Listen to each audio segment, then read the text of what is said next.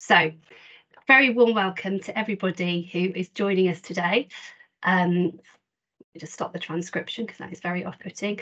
I am Rachel Williamson, Head of Policy and External Affairs at the Chartered Institute of Housing and a member of the Women's Housing Forum Steering Group. And I'm really pleased that we're able to put on this session this morning, or this afternoon even now, on women and professionalism. We've got lots of people signed up to either join us in person or watch it back, which is great. And we've got some brilliant speakers. Just a bit of background on Chartered Institute of Housing. We're the professional body for people who work in housing and the home of professional standards, which you might have seen has been a particularly big topic of conversation recently. So we're going to dig into that a bit. And the Women's Housing Forum is designed to raise awareness of the links between women's housing needs and gender inequality, and to encourage social housing providers and partners to work together to tackle these issues. So in today's session, we're going to be exploring how women can be supported by their organisations and colleagues to develop their careers, balancing competing priorities and challenges. And as part of that, we'll look at CIH's professional standards, qualifications and training and the role that can play. We've got some really great speakers with us today. I'm really pleased to be able to introduce Sarah Dunkerley, who's our Director of Professional Development at CIH, Sandra Maguire, Neighbourhood Operations Manager at Moat, and Trish Harrington, Workplace Services Manager at Adbury Housing Association. And what we'll do is we're going to hear from each of the speakers. Some of them have got slides. Then we'll have some Q&A at the end, but please do feel free to be posting any questions as you go. There's a Q&A function as well as a chat function, so you can see which works best for you. And as I say, at the end, there is an opportunity if you want to come on and ask a question directly. If you just raise your hand, then I can unmute you. The session will finish by 1:30, so we've got just under an hour, and we're recording this, so we'll be able to share it afterwards and follow up offline with anything that it would be useful to talk about a bit further. So without any further ado, I'm going to hand you over now to Sarah, who's going to come on screen and share her slides. Thank you. Hi, good afternoon, everybody. It's lovely to see so many of you here. I'm just going to get my slides up and I can make a start. Thank you. Yes, so yeah, really pleased to be here today to be able to talk about this subject. Very close to my heart, probably very close to a lot of other people's hearts as well. I wanted to spend a little bit of time just looking at from a broader learning and development professionalism point of view, the sort of direction of travel and some expectations of what could happen in the future.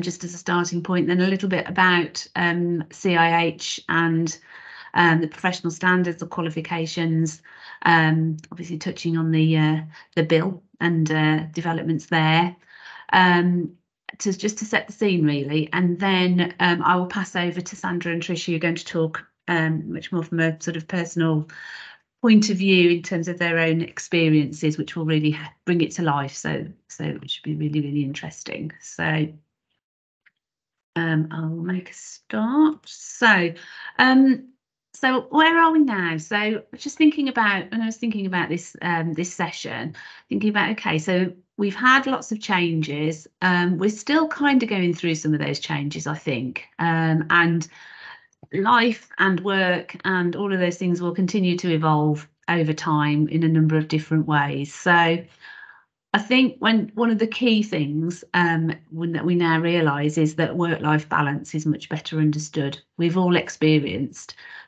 hopefully, good work-life balance, what that can mean, what it means in practice, how we can make it work, and have more flexibility from that point of view. And flexibility is absolutely key. I think that's what people are now looking for from their work and their career journey, to enable us to be able to balance lots of different competing priorities and do a good job across all of those areas, or as good a job as we can. So we've moved towards hybrid approaches. So we have lots of activities now where you've got people joining remotely, people in rooms together, combinations of those, people working from home some days a week, all of those sort of things that we know very well. But obviously we also have to be really aware that hybrid approaches aren't suitable for everybody in every role. If you're customer facing and there's an expectation that a customer can contact the organisation between 9 and 5, then there's still that requirement there. if you're going into somebody's home to do a repair, etc. Obviously, you can't do that from home at the moment.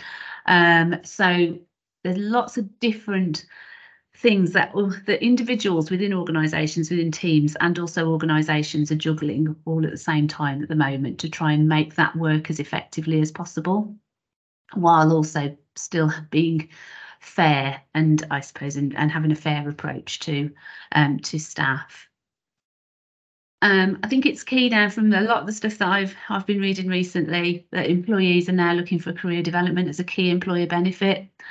Employees are much more in the driving seat in terms of requirements of jobs, what the expectations are, what the benefits will be, what the flexibility will be, all of those sort of areas. So certainly I think that is a shift actually in the last few years from that point of view, and employers need to be very aware of that and work with employees to meet that requirement. I think probably over the longer term, there's been a shift from a leadership point of view from taskmaster to advocate. So it used to be the case that a team leader, a manager of a team would be focusing on productivity, workflow, making sure that the job was done. I think there's been quite a big move there. Still, that's really important, but it's also about being an advocate for individuals in the team itself, making sure the rest of the organisation and more broadly understands and values the work that people do, and understands the work that people do. So I think that has been quite a significant shift there in a number of different areas. And then the other thing I think there's a lot of discussion about, particularly on the L&D side, is around skills gaps. So where are the skills gaps now, and where will they be in the future? So obviously technology is a big one. The implementation of artificial intelligence is raised. The profile of that is being raised in all sorts of areas, and particularly around professional development activities, qualifications, training, etc. But then also within the sector, we've got aspects around net zero, building safety. All, you know, there's always new areas of work that are coming on that we need to be updated on and keep aware of. So in terms of the direction of travel, and looking at the sort of areas that might develop in the future, there's a number of different things, I think. So digital skills is a huge area, and is something that lots of people are talking about at the moment. And there's particular aspects of that can be challenging. So for leaders and managers who might have worked in organisations for quite a long time, there's probably less reliance now on PA support, on on-site IT. If you're working from home or working remotely, you don't have that. You can't just pick up the phone and call somebody to come over and have a look at your computer for you.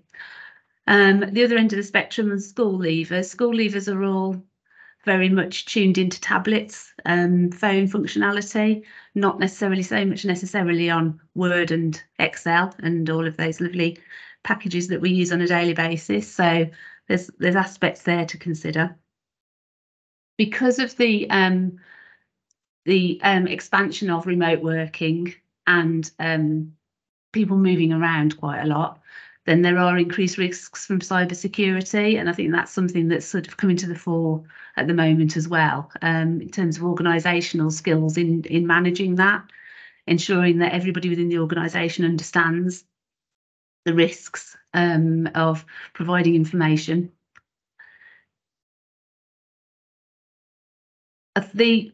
Technology is a huge area, and sort of talking about it from an AI point of view, I think the expectations of technology now are a lot higher, but I think there's still a consideration at the moment that empathy and creativity will still be needed. So we might want to rely on, or we might be happier to rely on technology to help us with cancer diagnosis, for example, but you've still got the empathy and creativity you expect from a doctor to talk you through the options for treatment, etc. So that is I think developing quite a lot. I think there's always this. There seems to be in the research that I've done quite a lot of expectation that We will always need that. I think it's an interesting area because I think, you know, somebody of my generation would, because we're used to that face-to-face contact. But I don't, in future generations, that we seem to be moving away from that a little bit. So we're interesting to see. Excuse me. EDI is critical. Obviously, it goes through everything that we look at and talk about as an organisation, how we operate.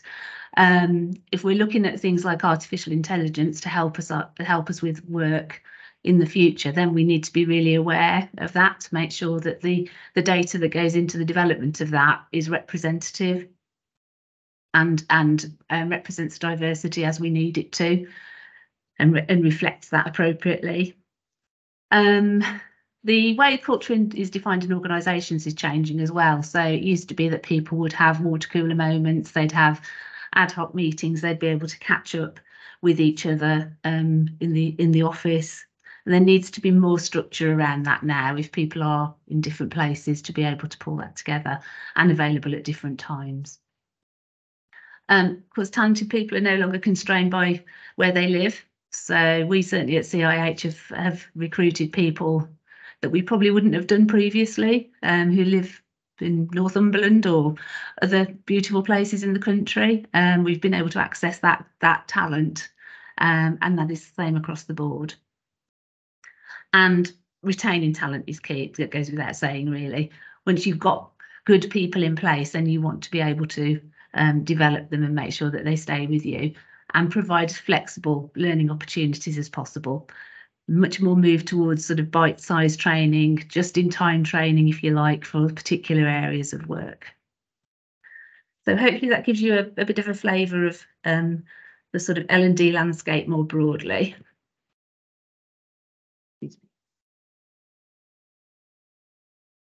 So from the CIH point of view, in terms of how we encapsulate that in our professional member, I think there are four key areas really that fits into. So we have our code of conduct and code of ethics.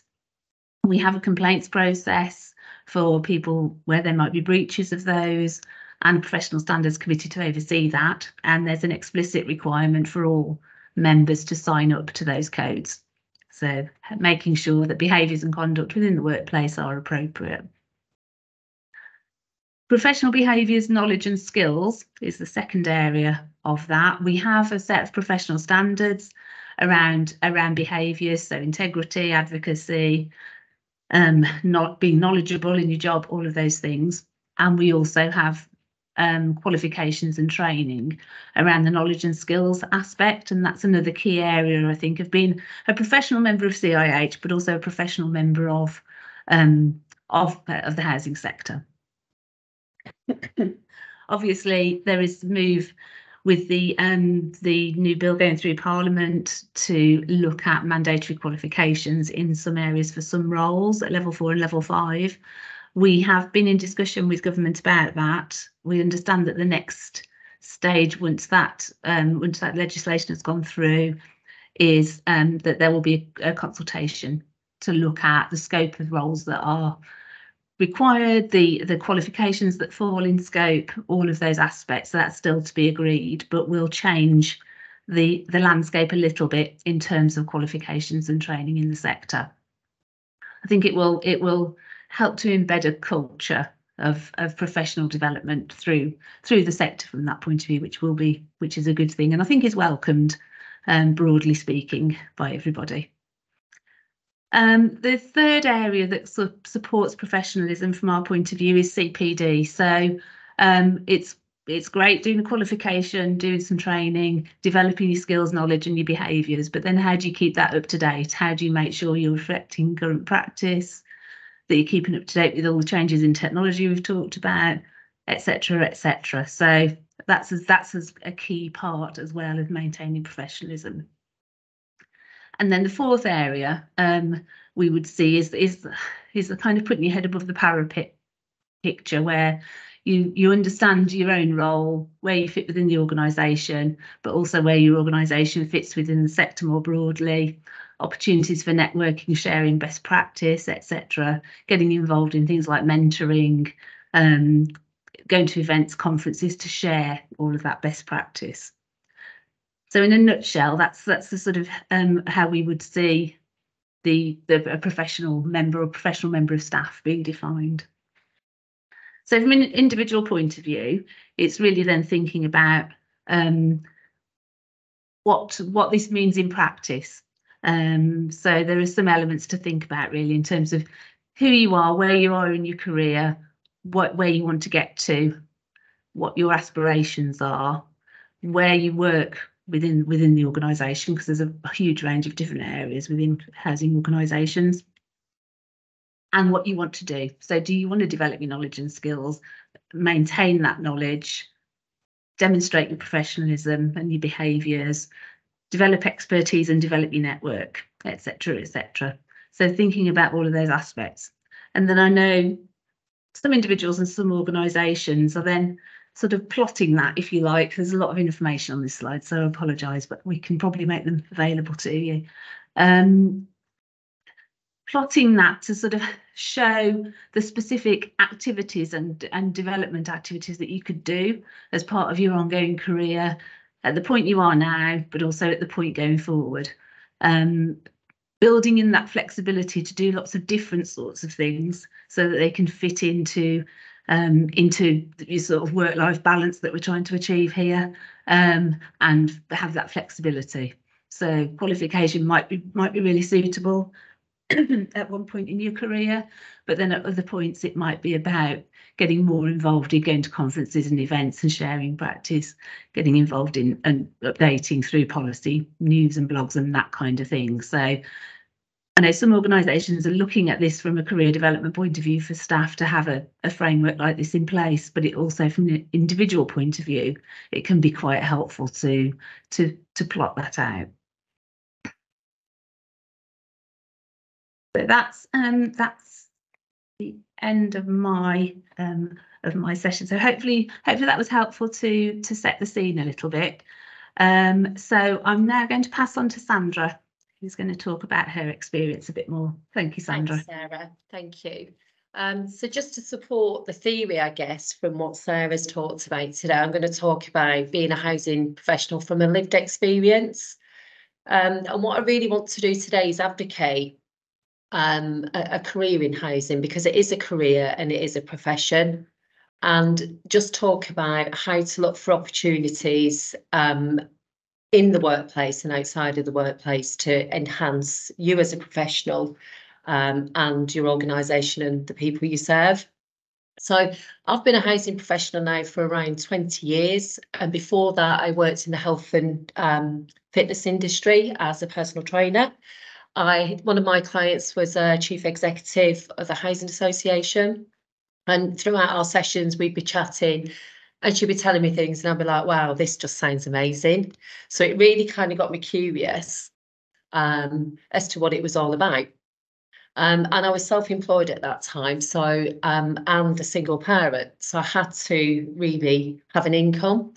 So I then looked into housing and I got a part-time job in supported housing. Absolutely loved it. From there, the health and fitness became my hobby, not my career. So I then purposely pursued a career in housing. I didn't fall into it, I pursued it. And to do that, I just lapped up every opportunity to learn about the sector. And I think sometimes the sector can kind of mimic, and it can look like it's a bit of an enigma to those outside of it. But if you get chatting to me, I'll tell you everything that I know about it, because I love it. I love talking about it. And also about the amazing people who work in the sector. But further to that, what really kind of gets me going each and every day is the real privilege that we've got to share the lives of the people we serve. We get invited into homes, we get invited to share memories. I mean, not many professions do that. So that's what kind of keeps me going. So I said I purposely pursued a career. So just before I went on maternity leave with my last child, I applied to do the degree in housing, and I was accepted. And I guess that just gives a sense of the culture of the organisation that I worked for. I mean, not that I had time to be studying whilst looking after a young baby, but I did find time. And through achieving my degree, I also got my chartered membership with the CIH. But just was really keen to learn more and more about the sector. Excuse me, I've got a bit of a dry cough. About the sector and how can I be the best housing professional that I can be? And I guess for me, it's looking for opportunities in your organisation. Don't wait for somebody to come and, you know, say to you, are you interested? Or look for them, know how to ask the right questions, know about your own journey. I took real responsibility for my journey and my development. And I think as well, it's also really useful to explore areas where you want to learn more, but not necessarily be an expert in. So for me, I was really interested in governance and I wanted to know more and more about it. So I saw a role advertised with the Professional Standards Committee with the CIH. I applied for that and I got that. And that has been a real kind of insight into governance, because the committee is delegated within the CIH's governance structure. So I guess what I'm trying to say is I've looked for opportunities not just inside my organisation but outside of it. I'd say I'm quite intentional about personal development. I don't see it as a passive interaction. I see it more of as an active one. I set myself goals for my development. So that could look like, 8 to 10 hours on an annual basis, 1 hour on a monthly basis. It could also be 15 minutes a week, 5 minutes a day. That could be through podcasts, finding quotes, reading, a whole range of things. So I'm always keen to learn more and more. I'd say building your network is really, really important. Again, it doesn't just need to be in your organisation, outside of it. Reach out to people. I'm always reaching out to random people. More often than not, people are more than happy to share their experience. And just kind of going back onto the professional development. So I'd done my degree. I then set about doing a postgraduate in management, because I then got into my first management role. Again, wanted to kind of strengthen not only my experience, but also the experience of those who I was working with.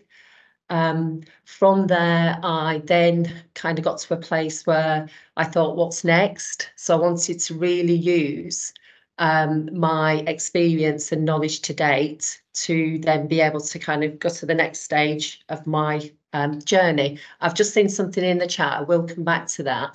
And throughout the years of collating my experience and my qualifications, I then set about applying for my fellowship with the Chartered Institute of Housing. I then got my fellowship, and for me, it's just kind of outwardly saying I'm a housing professional.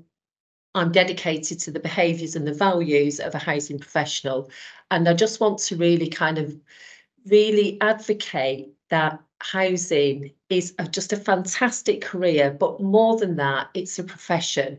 And I think we're at a kind of stage now where that's becoming really accepted and widely known. And I know recently with the government's announcement that, people are really kind of taking on more and more responsibility in terms of that professionalism. So, yeah, I mean, I've been really, really fortunate to work with some amazing people, learn from some amazing leaders. I work for a fantastic organisation who's very supportive of my personal development. And I would say, for those who are looking to enhance and strengthen their career, I would just ask them questions, make it very clear what it is you want, and go and look for the resources. Don't wait for somebody to do that for you. Go and look for that for yourself, really. And I think, I guess for me, where I am today, I never anticipated that there'd be all them things available to strengthen me as a professional within a housing kind of context. So I just kind of want to get it out there today. I'm not saying you need to do that, but what I'm saying is it's available should you want to kind of pursue that. And then finally, at the midpoint in my life, it seems like I never stop, but I've just recently embarked on an MBA. So I just want to say, I'll always keep going. Even when I retire, I will still be learning, and, you know, I'll still be quite curious. But I just want to kind of finish today by saying, you know, if you're in housing already, look for them opportunities for the learning. If you're not and you're thinking about it, more than happy for you to reach out to me. I'm on LinkedIn, more than happy to have a chat. But it is the most fantastic career. I can't imagine doing anything else. And like I said earlier, there's not many professions where you get the opportunity to share people's lives in the way we do. So I just want to kind of finish there. And yeah, I know there's questions in the chat, and more than happy to take any of them a bit later. But I'm going to finish off now and hand you over to Trish, who will talk a bit further about stuff Sarah and I've talked about. Thanks, everyone.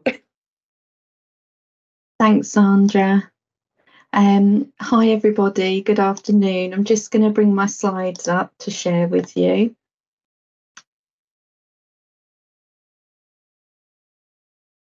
So my name's Trish, and I'm the Workplace Services Manager at Abbury, but I'm also the Vice Chair of the Professional Standards Committee. I have put a note in the chat to say, with a link to who we are as a Professional Standards Committee. So if you want to know a little bit more, follow that link and you'll find out a bit about us and what we do. So I've got some slides to share with you today. It's mostly pictures and I'll do some talking. But I really hope that you enjoy what I'm going to share with you. And I've called it The Diary of a Housing Professional. So, as you'll have already heard... Sorry to interrupt your flow before we get started. I think you just need to put it to presentation mode because it's coming up with a small slide and then your notes. Oh, right, okay. To make it fill the screen. Yeah, hang on one moment. As you know, I'm not an expert in this because I failed at the first hurdle with it, but...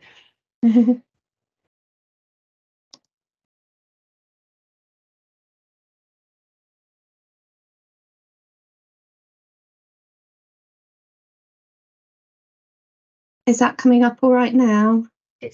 Well, for me, unless it's different for anyone else, it's still coming up with a small slide and then the notes pages.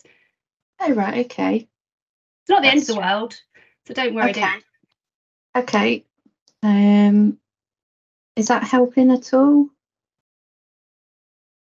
Yeah, no, we can. Well, we can all see the notes. I don't know whether if you just press from the beginning. Okay. Like, click on the presentation slideshow from the beginning. Okay, let's just try again.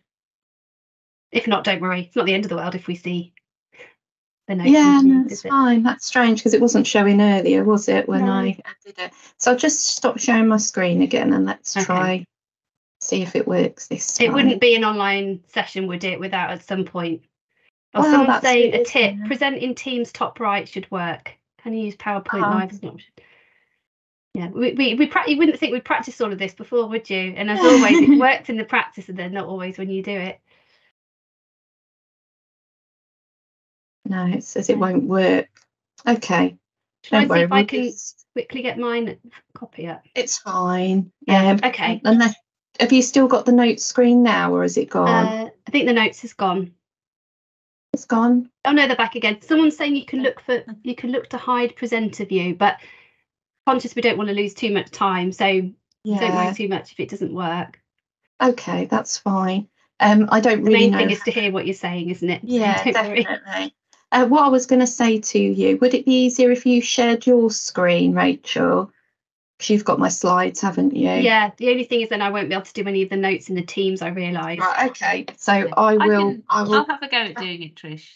Sarah, I'll have a go. Okay, we got this is teamwork. Thank you, Sarah. Yes, that's what it's all about. If you start and I'll have a go. We're professional, just not as professional as we want to be when it comes to the tech side.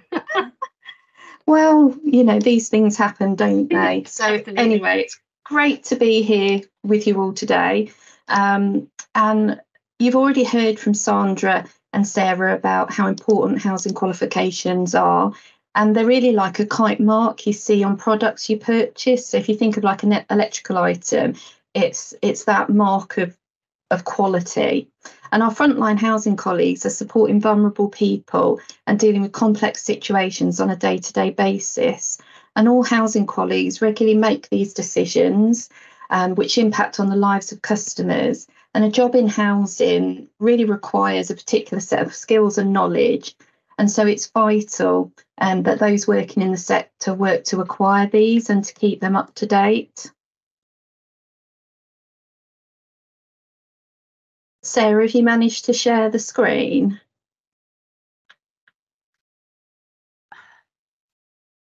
I'm just working on it, Trish. If you can just if you continue, it should be there any second. Fabulous, thank you. If when you get to it, can you go to slide 3, please? That work there? Yeah, that's perfect. So I've just been through the second slide. That's it, perfect. But qualifications are only one chapter, and they're only good as the other chapters in your story. So it's how you use it and apply it. So including the need to display the right attitudes, behaviours and values. So I thought I'd share one of those chapters from you today, from one of my chapters, and it's called Walk In. We can go to the next slide. So I'd love to see a show of hands using the emojis. Do any of you enjoy walking? Fab. Fantastic. So we've got like 13 people there. Fantastic. And so here's a picture of my 5-month-old Cocker Spaniel, Teddy, and I walking along the Monsell Trail in the Peak District at Easter. I started walking 3 years ago for my well-being, and on one of my walks, I was reflecting on my level 4 CH qualification that I was studying at the time. And I was thinking about Octavia Hill's famous quote where she talks about the need for quiet, the need for air, and the sight of the sky. And on several occasions, I kept seeing geese, and I noticed their formation when they flew and heard their call to one another, which really got me intrigued. And after reading up about them, I noticed they had some similarities to how we empower one another, collaborate, offer support, and recognise each other. So today I'd like to share this with you. Next slide, please. So sharing a common goal. So you might not know this, but as each goose flaps its wings, it creates uplift. And by flying in a V formation, the whole flock can fly 70% further than if each bird flew alone. The one value that drives us all as a collective is connection, and shared goals harness the power of each person's perspective, needs, and expertise to create a clear path towards a common goal. And we know if we achieve together, we can go further than doing it alone. And we know that with hybrid working, some of those barriers can be in place that Sarah talked about, where people don't feel part of a community. So something I'd like to say to you today is, how can you start to build your community? And when you're working on a project or leading a team, how can you get alongside your colleagues to engage early? Next slide, please. And then geese fly in a V formation. So you've probably seen them in the sky when you've been out walking.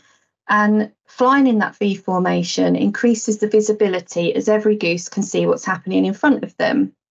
So do we as housing colleagues take enough time to look up and look out? And by this, I mean connecting with colleagues across the sector, looking at the forecast trends and issues and having a future focus. And dare I say it, looking outside of the housing sector too. If you are, that's great. But how are you sharing your knowledge with others in your teams so that everyone has a view of what's coming on the horizon? Next slide, please. I remember a time in my career when I was asked to step into a service manager post, and I'd only been a team leader for 12 months. Straight away, I put my hand up and said, no problem, I'll give this a go. But I knew in the pit of my stomach, I felt completely out of my comfort zone. I called my mentor and she said to me, Don't borrow drama from the future. Stop worrying. I can't tell you how powerful those words were. I turned my thinking around and viewed it as a growth moment. I said to myself, good things don't happen to you in your comfort zone. You have to step out and take risks. And sometimes the page of your book may turn quickly than you anticipate.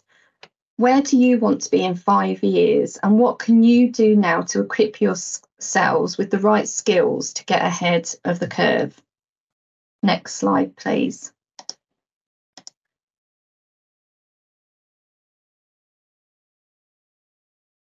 I'm sure we've all been asked to work on a task and suddenly the remit changes. Sometimes we're often faced with the dilemma that we don't have the knowledge, expertise, or have competing priorities. At this point, it's good to recognise how far you can take it. So I always think to myself, perhaps I'm missing something and who would be best to take this to the next stage?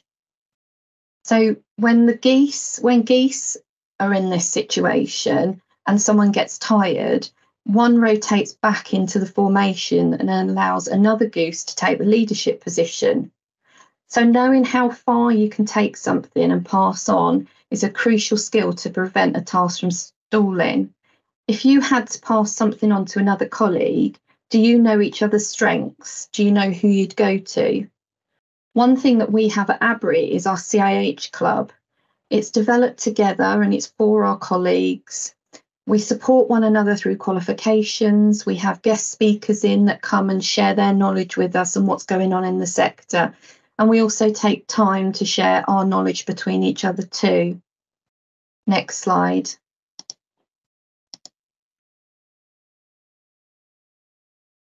So when a goose gets sick or wounded, 2 geese drop out of formation and follow it down to help and protect it. They stay with it until it is able to fly again. Someone once said to me, what is the greatest gift another human has given to you? And my answer was time. I was then asked about a moment that has had the most profound impact on my work life. And my answer was my mentor. If we think of a house build, it's easy to get stuck choosing all the different elements or feel at a loss how to make the next move. My mentor helped me to reflect on what I'm good at, because let's face it, we usually focus on the negatives. We looked at the kind of work I enjoy, and they helped me to make a plan to get more of the things I enjoy into my working life, give me the confidence to make changes and help keep me on track. It's also been a great way for me to access a wider network, and they'll be honest, objective, and far enough from the situation to both help me see the things I'm doing well and recognise where I can improve. And I can't tell you how thankful I am to my mentor for giving me their time. And if you're interested in having a mentor, CIH have a mentoring platform which you can find out more about on the website. Next page, please. Recognising great work. So you've probably heard, if you've seen the geese in the sky flying together, they make this honking noise. And the honking noise is to recognise each other and to encourage each other along. And sometimes recognition can be overlooked or seen as the nice thing to do. But have you ever considered that at any time you recognise someone for doing something well or providing some constructive feedback, you are also improving your relationship with the colleague? Next slide, please. Jim Rohn famously said, you are the average of the 5 people you spend the most time with. So I want you to imagine there's a table with 5 seats around it. Who are the 5 people in the chairs that you would invite? Do these people give you support, space to be you, and personalities to help you grow? And then have a think about who can you bring into your life to support you and how can you connect with them? And really take that time to find your army of mentors from all walks of life. Next slide, please. So I'd like to end my session today by saying that housing is a great place to work. And my challenge to you is to honk, share your chapters, act as ambassadors for the wider profession by sharing the positive impact you make on individuals and communities. Share that common goal, seek help, empower others, offer support, increase your visibility and recognise great work. I'm proud to be a housing professional, a sentiment that I'm sure will be echoed across this call today. Thank you for listening. Thank you so much, Trisha, and to our brilliant speakers, Sarah and Sandra as well. I'm sure you'll agree that was a really inspiring run through of what it means to be a professional woman working in housing. And it's been great to see all the stuff coming through in the chat as people have been helping each other out with the responses to the to some of the things that have come up. So lots and lots of plugs there for CIH, and I promise this isn't meant to be a complete plug for Chartered Institute of Housing, but of course we're co-hosting, so we're very happy to plug it, and obviously believe it's a really important organisation with lots of great resources. But with the Women's Housing Forum hat on, really I think it's a great opportunity to come together, isn't it, and think about what can we do to support each other in our professional development, and really inspiring to hear from Sandra with that particularly personal perspective about that kind of purposeful career development, choosing to enter the sector and then really consciously thinking proactively about how to keep improving right through to the latest development of an MBA. And my sense is that you will never retire, Sandra, so I'm sure you will continue to do lots in the world of housing for many more years. If you'd like to ask a question now, whether that's in the chat for us to read out or stick your hand up and come on and ask it, please do. And we've got about 10 to 15 minutes left for that, and lots of questions as well about some of the resources that were mentioned in the follow-up email. When I share the recording, we can also share Sarah's slides from the beginning, which had lots of useful clips, links in, and the various links that we've been sharing around membership and resources and mentoring and all of that. One of the questions I was going to ask, but I think the panel members have answered it so well already, is, you know, what would you say to anyone thinking about a career in housing? And that's been very well answered. But if I can invite Sarah, Sandra and Trisha to just what's the word? I can say unmute yourself. Put your cameras back on, and we can see you again. Brilliant. So you don't have to just look at me. And I can see Trisha commenting as well. It's a really helpful reminder. There's also Women in Social Housing group, which there's lots and lots of opportunities to be getting involved in all sorts of different networks. So great to share that, and I'll make sure that's all picked up in the follow-up email as well. I think we can't have enough of it.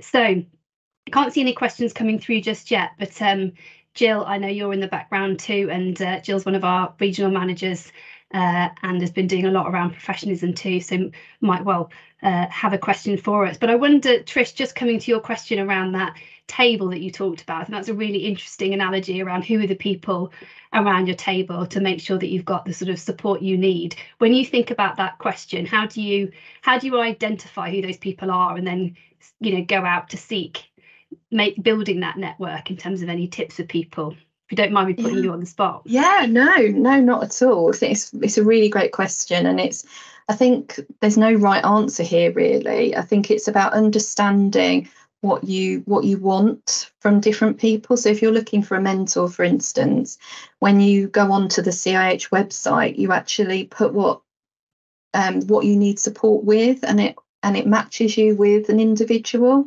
So that's a really great starter for 10.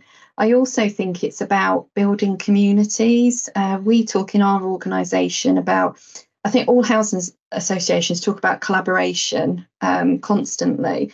And we put all these fancy products in buildings to help us collaborate, but collaboration's just that byproduct of community. What we actually need to do is build community. So it's about getting to know people in your organisations and them signposting you to people as well, and also joining in with things that are going on outside of the sector. So we were really fortunate to go along to a DIN networking event last year, and we went to Netflix and various places, and we've built some great networks out of that. So I'd encourage people to really look and see what's going on in the sector as well.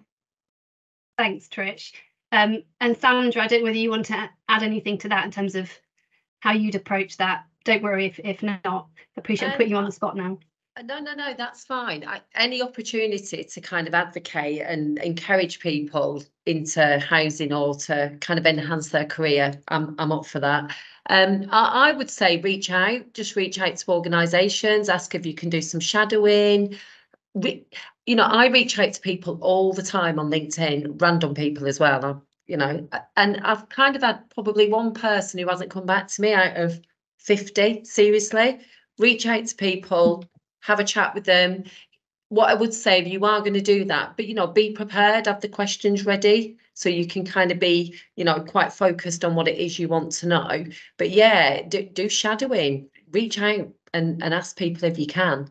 Yeah, that's a great tip, and LinkedIn is brilliant for that, isn't it? And of course it's free. So well, assuming you don't go for premium, it's open to anyone, isn't it? So apologies, there was a great question in the Q&A that I'd missed because I'm not doing a very good job of chairing and looking across different streams. So a question on mentoring and coaching, and a comment that it can be very powerful. Is there a particular network for women to access pro bono mentoring? Is that something that exists? Because obviously I'm conscious we don't want this to be exclusive of people that aren't CIH members. So what's out there that you've seen and you found helpful? Thanks. I can kind of answer that question. So what I didn't mention was I'm also a co-chair for WISH, so Women in Social Housing. Again, if anybody's interested, reach out and I can put you in touch with people who would be more than happy to support you. Thanks, Sandra. That's brilliant. We'll make sure that we've got all these various links in. Now, Philippa, you asked a question about coaching that I said I'd seen, and then I think it was actually, that question was from Zaba. So you've got your hand up. Brilliant. You're saving me having to scroll through. Now, let me find you because I don't think I can. I need to unmute you. So bear with me 1 second and I will allow you to come on and ask your question. Thank you. You should now have the camera. Thanks for that, Rachel.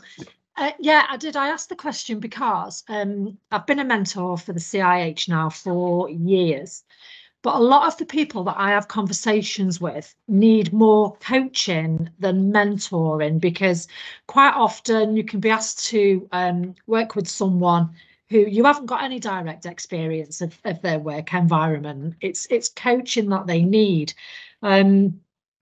I am a coach. I'm a coach for my own organisation, and I just wondered if it's something that the CIH is looking to offer alongside the mentoring programme. I'm sure there are lots of coaches. I know, Sandra, you'd be sticking your hand up. I know you would, to offer that for people, particularly women who are looking to progress or move into other roles, maybe looking to work into more male-orientated environments. I've come across a lot of that. A lot of women who want to go into the development and construction side of things. And I just wondered if CIH did have any plans to offer that, as well as the more traditional sort of mentoring. That's a brilliant question, Philippa. Sarah, if it's not putting you on the spot too much, can I come to you first for that one? And some of this, of course, we might follow up afterwards. We won't necessarily have all the information at our fingertips now. Yeah, no, absolutely. No, I think it's a really good shout, Philippa. I mean, we have the mentoring offer that we have is really successful. We've got a really good platform to support it now, so it's very straightforward for people to meet each other and build those relationships. So coaching, as you've rightly said, is a different thing, and it might be more about introductions rather than actually sort of facilitating the process. But certainly I will take that away and investigate further, because I think it's a really good thought in terms of how we could help to facilitate that in the sector. Thank you. Well, thank you. Brilliant. Thank you.